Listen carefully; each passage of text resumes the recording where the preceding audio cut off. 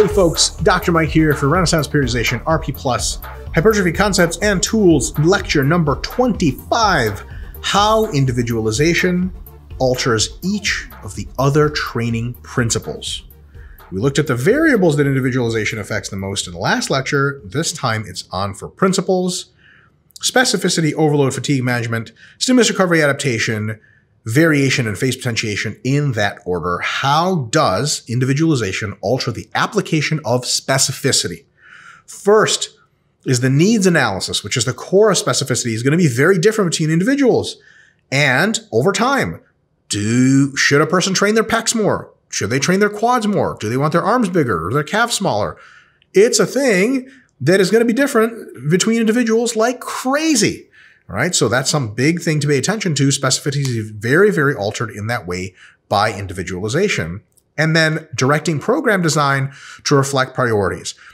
Is raw stimulus magnitude what you're looking for best because you have, really to grow a lot of muscle, you really want to grow and you don't have a big fatigue cap and you have all the time in the world, like an undergraduate lifting in college for the first time during the summer semester? Is it STR that you really want? Do you have a limited time to train and thus you have to smash a lot of stimulus into a very limited time? Or is it SFR? Are you someone who's really heavily invested into this? You have time to train, but your fatigue is starting to be a cap because you're getting stronger and bigger. Those will be very individual questions and they will alter the specificity of your program based on how you design it. One last one is, how many of your activities compete with hypertrophy? Program design for specificity for someone who also plays soccer 5 times a week is going to be very different from someone who just bodybuilds and that's it. Overload. Individual differences affecting the overload principle application.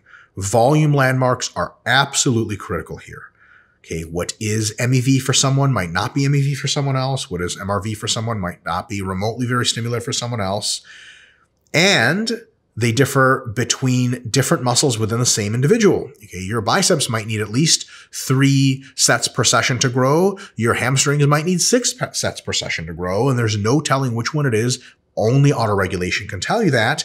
And there's differences in the same individual over time. It used to be your pecs grew from 10 sets of chest a week. Now you need 12, and then later you need 15 sets of chest a week to make noticeable gains. The same amount of training is not always going to lead to robust gains because muscles adapt to that kind of stuff over time. As long as you're in the 30 to 85% 1RM range, volume is the main driver of hypertrophy. So there has to be a lot of volume autoregulation with that can really accommodate these overload differences. If you apply a certain volume and it turns out individuals are not getting a ton of stimulus, they're not getting a ton of fatigue, you can probably do more. If they are getting a ton of stimulus and a lot of fatigue, probably doing the same or even less is a good idea. Only through autoregulation, something like the set progression algorithm from earlier lectures is going to be able to tell you that. There's huge individual differences. There's no guarantee that what's overloading for one person is going to be overloading for another, or for what was overloading for one person earlier is going to be overloading for them again later. Fatigue management. Super straightforward, volume landmarks, and keeping shy of our MRV. People have very different MRVs, and what is a volume that someone can survive comfortably is a volume that will wreck somebody else. Huge thing to keep on a lookout there in applying fatigue management. Another more intricate one that's very interesting is the ratio of muscle versus joint and connective tissue recovery might be different in some people. Some people have muscles that recover very fast. That is, like, they don't even get sore.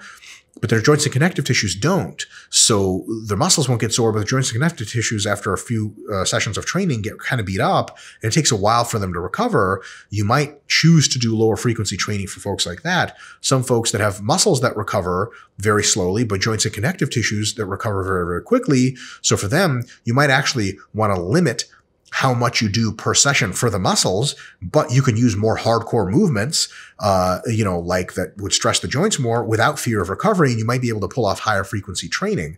And of course, for some folks, muscle and connective tissue recovery occurs at a very similar time scale. And for those folks, the training program is much easier because you don't have to worry about joints and connective tissues really, really falling off. These might change over time. right? If you are not super strong yet and your muscles aren't very big, they can recover very quickly, but so can your joints. As you get bigger and stronger, your muscles can slow in their recovery, but not a ton. But your joints and connective tissues, because you're so much bigger and stronger, can really slow in recovery. And all of a sudden that ratio is different, which means, and we'll get to this in a bit, you might have to take different ratios in your phases of accumulation to deload. You might have to do more active recovery phases, more maintenance phases, because your joints get beat up more than they did relative to your muscles.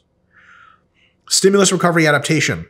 Training frequencies can differ radically between individuals, especially male to female and larger to smaller. Females, especially smaller ones, neither disrupt their muscles a lot nor their joints a lot with any given session. And thus they can do 5 or 6 sessions a week for the same muscle group and recover hunky-dory, no problem, for months on end. Larger males, especially that have been training for a long time, might be in a position where some muscles, the quads, the hamstrings, the chest, may only be trained really hard once a week and an easier one or two other times of the week because they can do no more than recover from that because the SRA curve is just that long for them, specifically on the fatigue side. The way to do it properly is take a best guess at what you think is going to happen. So if you have a female client that's 100 pounds, just, 3 months into her lifting and she hires you as a coach, probably wouldn't train her once a week per muscle group. That's kind of stupid. But if you have an IFBB pro come to train with you and he's already 260 pounds and he's very fast twitch, former collegiate sprinter, you're not going to be like, hey, let's put you on a 6-day-a-week split where you train every single muscle once a week or 6 times a week. That would be insane. So take your first best guess. Then auto-regulate frequency based on their recovery you give them a certain amount of volume per session, see when they recover, certain amount per session, see when they recover, and see how clustered the recovery is, keeping the muscle and joint connective tissue ratio in mind because their muscles could recover with, 2 days of rest, but their connective tissues might need 3 days of rest to be better. So a more sustainable program would have to take that hit and on average be lower frequency than you may have wanted. Next, and this is sort of another implication from the last lecture, different muscles within the same individuals can be very different. People say, how often do you train arms and how often do you train chest and back? Well, you may train chest and back twice a week, but you may train arms 3 times a week because your arms recover so fast. And it could be vice versa. People say, how often do you train legs? Well, you may train hamstrings double as often as you train your quads, or vice versa. You may train calves every day, but who the hell would train their quads every day, right? There are differences within the same individual between muscles, so don't just assume I'm going to do, wait, what frequency are you running? Like 4x a week, every muscle group. Like that might not be the correct answer to things. It might be that every muscle needs something different, and over time, frequencies per muscle within an individual can change. It used to be that you trained your back 4 times a week, but now you've gotten much better. Your fitness has increased, your technique, your SFR, you're more intelligent with your training, your load management is better. Now you can train it 5 times a week. And then later when you get much stronger, the sessions are more disruptive, connective tissue takes a toll, you're back to 4 sessions a week. So that can change. SFR and detecting what's going on with performance and soreness and so on and so forth is a huge, huge role to play in making sure you get the right best guess every other week on how much frequency you're doing, and for sure every other mesocycle. Variation. What are the best exercises? Which ones? Someone asked me on Instagram, is there a list of the best SFR exercises? No, and there cannot be such a list. There can be a list of average over population best SFR exercises, but that's not very instructive if that exercise just happens to suck for you. So there's a huge difference between individuals over time. Yeah, some exercises are going to have crappier SFRs. The Bosu ball, 1 leg, pec extensions are stupid, shitty SFR, and then, properly executed deficit push-ups are really great SFR for most people. It's super different with individuals and over time. For example, I used to get a ton out of overhead tricep extensions until my shoulders got so big that my elbows are pulled out. I can't physically pull my shit in anymore. It's just my pecs get in the way and everything gets in the way. And all of a sudden, that's not a great SFR exercise for me because while it stimulates the triceps pretty well, although I lost range of motion because my biceps got too big, not as well of stimulus. And it's a super awkward position and my joints hurt more and I'm super uncomfortable and I have to use a ton of weight overhead. We could be doing, I've done like 225 overhead tricep extensions before for a set of 10. Like the SFR on that is just not great. But it used to be like when I was doing that with 115 pounds and I was smaller and I could bring my elbows in, it was the greatest exercise I've ever used. So things change over time. Don't be like, man, I just don't feel pec flies anymore. What the hell is wrong?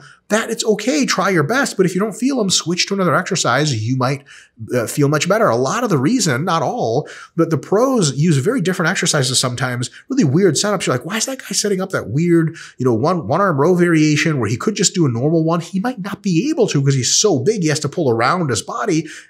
New variation is the only thing he can actually do. So it can change over time. SFR, consistent reanalysis of stimulus to fatigue ratio, is the only guarantee that you're going to be doing a good job over time. Don't assume that these are the good variants, these are the bad ones for yourself or for everyone, and just keep going. Loading zone bias.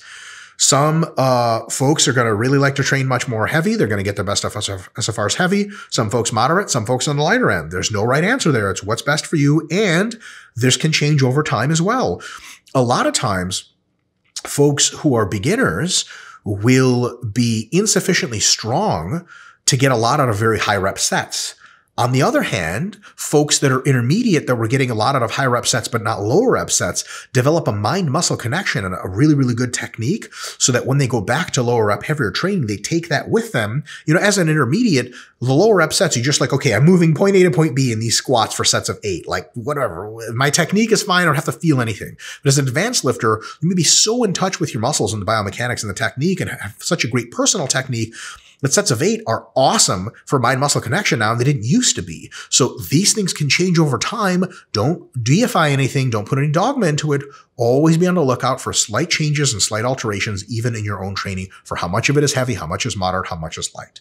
And this applies as well between individuals and within to exercise orders. Some people can start with an isolation, go to a compound, everything's great. For some other people, it might just zap them and it makes the compound go not so well. Cadences.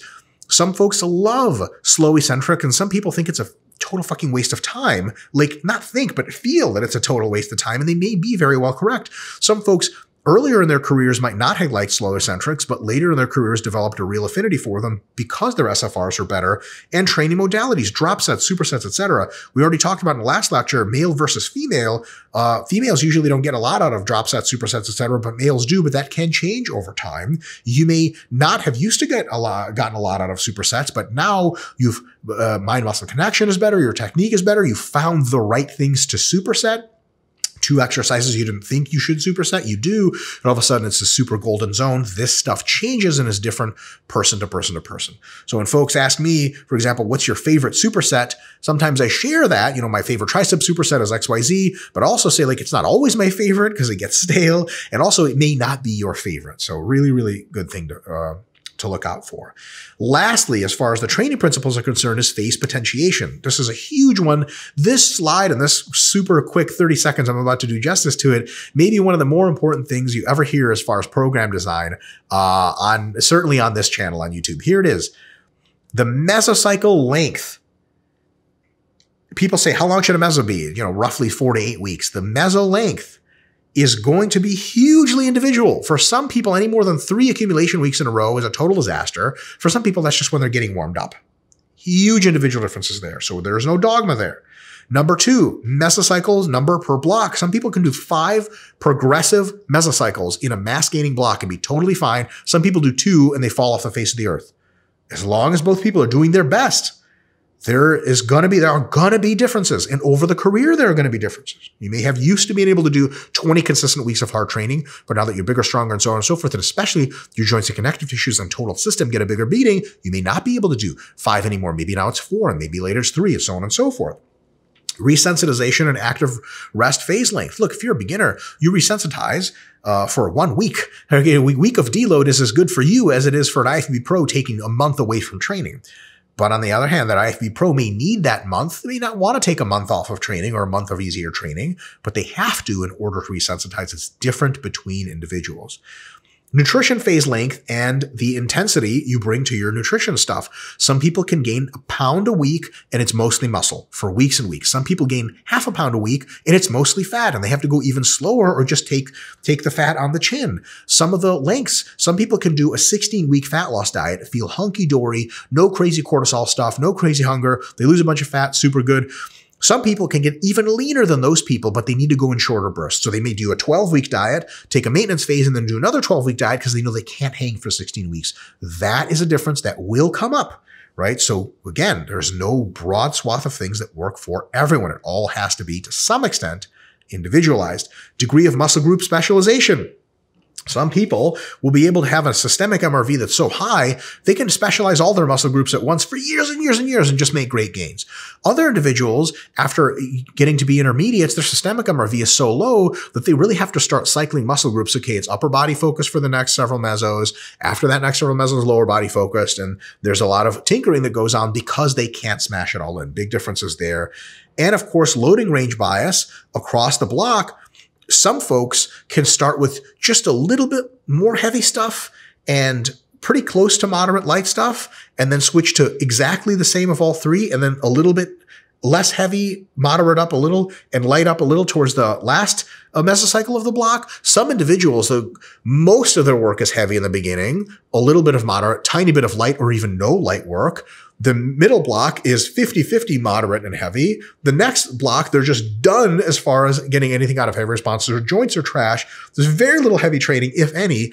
Plenty of moderate training and a ton of light training to really push metabolites.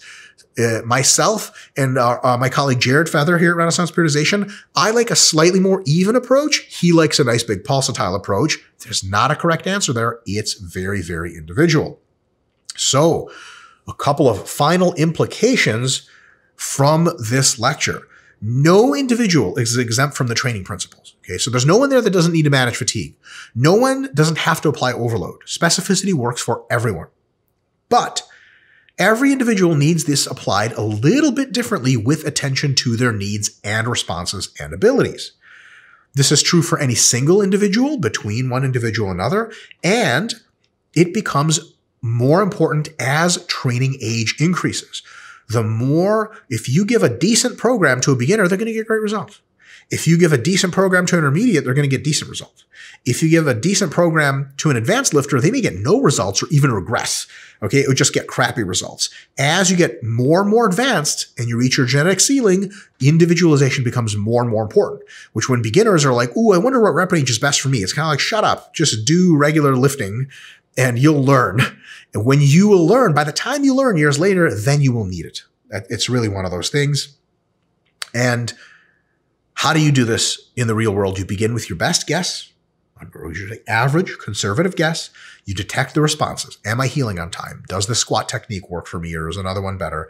Auto-regulate and change the plan on the margins, not completely throwing things away. Okay, if 2-time-a-week training worked okay for you, don't go to 5-time-a-week training for the same muscle group. Go from 2 to 3, right? Or from 4 down to 3, so on and so forth. Slowly, as indicated, and over time, two things will happen. You'll be making way better gains than you could be, and you'll be learning more and more and more what your body is doing so that you can get better. And, every single beginning of a meso is to some extent a guess. Like, you're going to do some exercise rotations differently, some rep ranges differently. And you're going to say, I hope this works. I still say it. I've been training for like 20 years and I'm supposed to be this whatever expert. Every time I make a new meso for myself, I'm like, I think this is going to work pretty well, but I don't know. Sometimes I do hack squats and then do lunges and I realize like, that's not hitting my glutes at all. It's just all quads. I'm an idiot. I should have seen this coming. Sometimes I could have never seen it coming. So you will get better if you apply individualization over time. But remember, there are always surprises and there's always time for auto-regulation. Folks, thank you so much for tuning in. See you next time.